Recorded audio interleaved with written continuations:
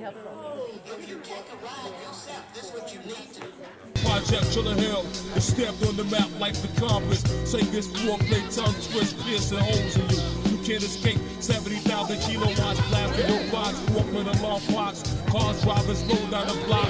One stop, pops his trunk. Stand pops loud as rock shots. Face like an inmate in your face. Cop stop, give a citation. Report for radio station. Nowadays, young boys there to handle the fifth like John Hannibal Smith. Put the ammo in the clip, catch you in the alleyway, blam you in the rib. Run up in your crib, go gorilla on your family, and it ain't about a rap song. They do it for the cash home. What comes around goes around. You might catch one if you own this town, and that's well known, so hold it down. When you try to blame hip hop for who gets shot, no amount of harvest series called Critical Conversations, and this is 3/4 of our committee. My colleague, Dr. Antwi couldn't be here today to join us, but I want to welcome you on our behalf and just say a little bit about the lecture series. This is a lecture series that was developed out of an IDEA grant out of the Office of the Provost, so we're very fortunate to be able to bring dynamic speakers like Dr. Akom and Dr. Nelson Maldonado Torres, and our first two speakers, Dr. Yoso and Dr. Garcia. So thank you for those of you who've been following sort of the pattern of our speakers. We really encourage you to check into we have a Facebook page and a blog, and if you're interested in checking into those spaces to start having more of a dialogue online that can hopefully translate into on-the-ground conversations, then we welcome that as well, so we can give you more information about how to tap into those media. And we're not the proficient media experts, but we have someone who's helping us with the technology. Saba, thank you for making that part possible for us. These lecture series come out of a desire to encourage open and honest dialogue, not just about diversity, but about issues of race, racism and discrimination. We think that we need to have open dialogue on campus about issues that have been going on campus, but also in our communities. There's been some incidences that have made it to the news in El Paso, locally in Las Cruces, affecting underrepresented communities. And so these series also started from us hearing from our students and our colleagues and people in the community that want to have a voice but don't feel like they have a forum. So we're really pleased to have these dialogue with you. And as a special guest, Dr. Akom has offered to facilitate small group discussions after his lecture so that we can break up and talk to each other and have an honest dialogue about these issues. So I thank him for joining us, and I thank you for being a part of that. I guess I should introduce myself. I'm Dulcinea Lara, Dr. Lara to my students, assistant professor in I'm Antonio Lara. I'm in the Department of Chemistry here on campus, and it's been an eye-opener for me because I come from the physical sciences, and we are so divorced from the rest of the world. It's amazing. And so it's been an eye-opener, and it's to somehow make a link to the real world. And I think many of us should do that, and especially from where I come from. So it's been an honor and to join this and to have my mind broadened in this fashion. I'm very grateful. I am Marisol Ruiz from the College of Education, and in our classes we try to teach the pedagogy of social justice and to make curriculum relevant to our youth, and not only relevant but also to do something, to action, and that's where we need to go. Like, we just don't teach the knowledge, and which is organically known by the people, but then we must resist. And how do we resist? We need to have the tools of how to act and how to change the situations that oppress us. And so that's why we're so fortunate to have Akom here to enlighten us and give us even give us ideas of how we can do this, how we can implement this here in Las Cruces. And I have flyers for the rest of the series, and please join us afterwards. Okay, coming in. So I want to introduce Dr. Akom, is the founding director of the Institute for Sustainable Economic, Educational, and Environmental Design, ISEED, which focuses on creating sustainable cities and schools so that people do not have to leave their communities in order to live, learn, work, and thrive. Dr. Akom is nationally recognized for designing models of schooling for sustainability and building college and career pathways in clean energy economy. As one of the nation's leaders in integrating youth development, workforce development, STEM education, and culturally responsive pedagogy, his solution-driven models not only help build sustainable futures by training the next generation of climate scientists and energy innovators, but also introduce new frameworks for reducing health and educational disparities, alleviating poverty, and competing in the 21st century clean energy economy. Currently, Dr. Akom is an assistant professor of environmental...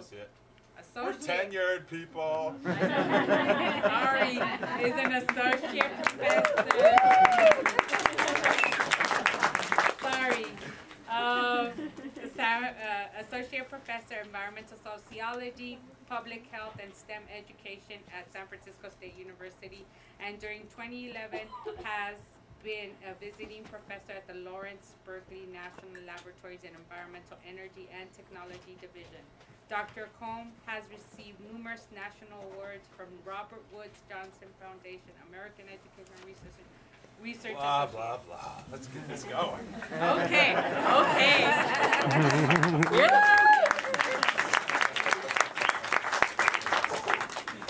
New Mexico State University, how are you? Great to be here. Thank you for having me. So I came here today initially thinking that I was going to talk about race, power, and the environment, and I am going to do that. But I sort of did my research and did my homework about what's been happening in this community, so I changed the title of my talk to Race, Power, Privilege, the Environmental Determinants of Educational Success. So we're still sort of hitting all the things I initially wanted to talk about, but there were some additional linkages that I wanted to make sure I shared with you and that we had dialogue about with each other. So basically, the way that this conversation, and it is a conversation, is going to happen is I'm going to break in with an overview of a racial toxins framework. I'm going to introduce a key theoretical concept that I have developed called eco-apartheid, and that's building off of Van Jones's work and Doug Massey's work, who's at both are at Princeton University right now. Then we're going to map eco-apartheid and sort of really examine how does the environment impact education. And then we're going to talk about solutions. So the first part of the conversation is really, hey, this is how I see the problem that we're dealing with. The second part is, this is what I think we should be doing about it, and this is what I'm doing about it, and how can we build and work together to really resolve these issues. So the key questions that I'm going to address in this conversation are, how does racism get embedded in the body, penetrate the skin, and affect health and educational outcomes? Right? How does racism penetrate the body, get underneath the skin, and affect health and educational outcomes? In other words, what does racism look like in the 21st century? Right? We're gonna examine that together because we know it doesn't look the same as it has in the past. So how is it manifesting in the 21st century? Second, why is where we live, such an important predictor of educational success, health, and well-being? Right? How is it that your zip code can literally determine how long you live? Right? Let's talk about that. Right? And what we can do to make sure that it's not as predictable as it currently is. And then the solution piece, which is how do we train the next generation of climate scientists, energy innovators, social justice educators, STEM educators, and I'm going to introduce this concept of STEAM education. I'll talk about that in a minute. Particularly, my work is focused on folks from low-income communities and or communities of color. Right? I'm into and I have aligned myself with poor folks, and I am a person of color. I'm there for everybody, but those are my two main constituencies. So my point of departure is the problem of the 21st century is really the problem of climate justice and corporate greed. Right? In particular, how the climate justice movement and now more recently this Occupy movement are responding to growing issues of racial, gender, and socioeconomic inequality. Long before Hurricane Katrina, or more recently the No Child Left Behind, or Obama's Race to the Top, low-income communities and communities of color from West Harlem all the way to East Los Angeles, or from the Cancer Alley that runs from Baton Rouge, Louisiana, all the way to New Orleans, or from the Toxic Triangle, where I do my own work, which runs from Richmond, California, all the way down through Berkeley, into Oakland, and across to San Francisco to a place called Bayview Hunters Point.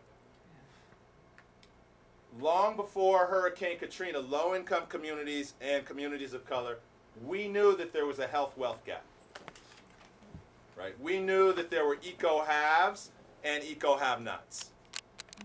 We knew that race and class played a role, and gender, in terms of who gets left behind with respect to housing, education, health care, etc. Right? But what Hurricane Katrina did, or more recently the BP oil spill, or any of the heat waves that have been affecting us, right? And to a certain extent, but not to the place where I really want it to, the Occupy movement, what these things are trying, some did and some are trying to do, was they blew the lid off of environmental racism and the color-coded ways in which our government responds, and our universities respond to some of our nation's most vulnerable populations. And I start there because even though the problem of the 21st century is climate change, which is being fueled by corporate greed, there is a second climate crisis growing alongside the first with devastating effects and similar social origins. And it is a crisis of our human imagination. It is a crisis of our human intervention. It is a crisis of our human mobilization. And collectively, it is the crisis of our educational system. So we have two climate crises happening at the same time, right? Both with devastating effects regarding the future of our planet. We have the collapse of our ecological systems, and we have the collapse of our educational systems. But yet, not enough people are talking about the relationship between the two. Right? Not enough people are talking about how the environment and environmental health impacts our school and school children.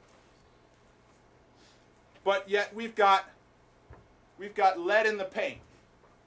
We've got arsenic in the water. We've got PCBs in the windows. We've got asbestos in our ceilings and in our floors. Right? We're at a point where the building stock in urban and rural communities is so dilapidated and so dysfunctional that it's creating what I call toxic toddlers.